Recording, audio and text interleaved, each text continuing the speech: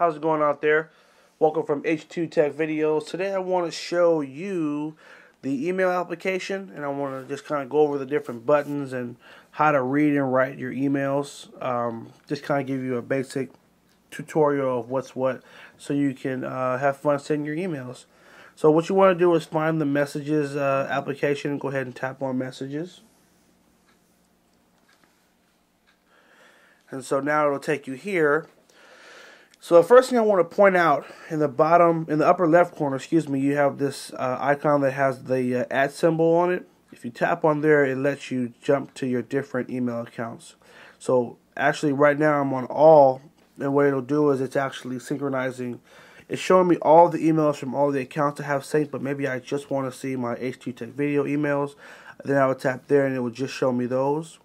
Or I could tap on my Now or Now email and then it'll show those as well. So you can kind of separate them how you want, and maybe you just need to see the emails from just that one specific application, and that's kind of how you would separate it to jump from one to the other.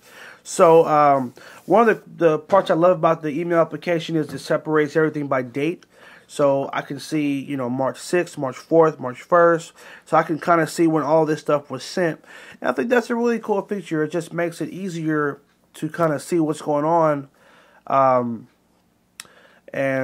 it's nice to be able to say, oh, okay, that's the day that one came. Like my iPad doesn't even do that. So I like that this has that functionality. It's it's a small thing, but it makes a difference. So one more time, let's see, if I go to Now or Now, if I go to that email, let's go to my Yahoo, my slow clap starter. So I'm in this email right here, and let's say I want to send an email. Okay, I'm going to come to the bottom left corner and click on this it's a little envelope that has a little letter sticking out with a plus sign on it. Go ahead and tap on there, and this will set you up to write an email.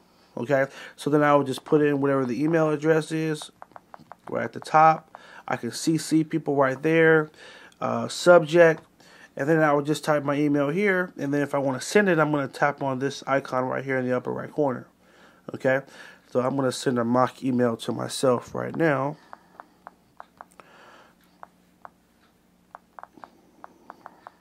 Put a little subject. This is Jeopardy. I was going to say this is a test, but Jeopardy sounded a little bit funner. Jeopardy. Come on. Can't spell Jeopardy. There we go. Yeah. There we go. Alright. Now I'm going to come to the upper right corner and click on this little, it's a little envelope with a little like air behind it, like showing it being sent, and just hit send, and bam, the email has been sent, and look how fast it showed up in my inbox right there. Okay, so now I can tap on it, and there it is. Okay, and so let's do this. I'm going to go to my Now or Now email account, and it should be synchronizing. I don't think the email got there yet. That's all good. So we can look at one of the emails that are already in here right now. And so upper right corner, there's a little button that has the two arrows pointing in opposite directions. This is how you stretch the email if you just want to read the email nice and big. And if we tap that again, it'll kind of give us that mailbox view so we can see where our other emails are.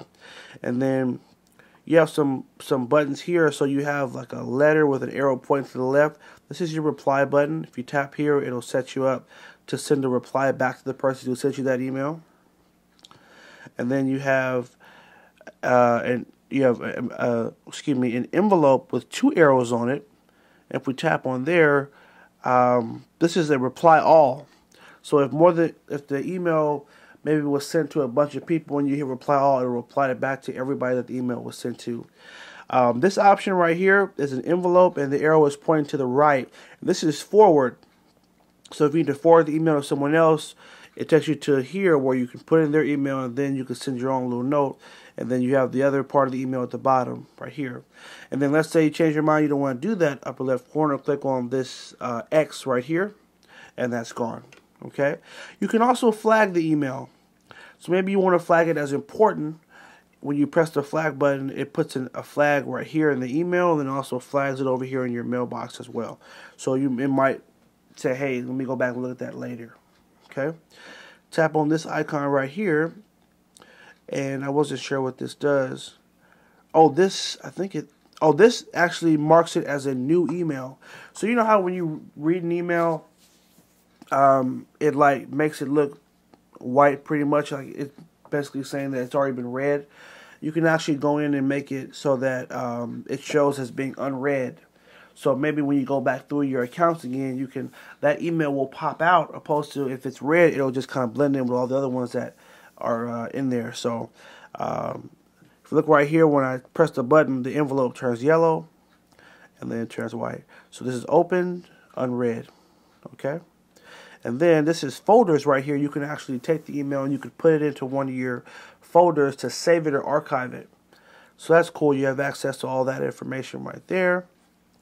And you also have a search option. So when we hit search, you can actually type in some keywords. Maybe if you're trying to go through your emails and find a specific one you had in there, you would type it in and it would search for you. Let's type in CF, and then it just kind of narrows it down. These email accounts I'm using don't have too many emails in them, so there's not much to search, but you know, that's just how it is. You also have this option right here. It says external images are not loaded. If you click on get images, like if someone sends you an email that has pictures in it, you can hit the option to get the the pictures to pop up, or not, because maybe it's an email, it's just a quick read, maybe you don't need to see what pictures are in it. So it gives you the option to say, okay, get images. And so like when I pressed that, YouTube showed up, but before it wasn't putting that image. So that's about it. This is the email application. And remember, up here, or when you click on the @ symbol right here, this is how you have access to different accounts. And if you want to add a new email account to it, you can just go ahead and hit add account, and it'll actually throw you right into settings. And this is where you will synchronize your other emails. So this has been just the basics on using the email application on the Blackberry Playbook. Hope it was helpful. Leave me a comment and let me know what you thought of the video. And subscribe to my channel, H2TechVideos. And have a good one.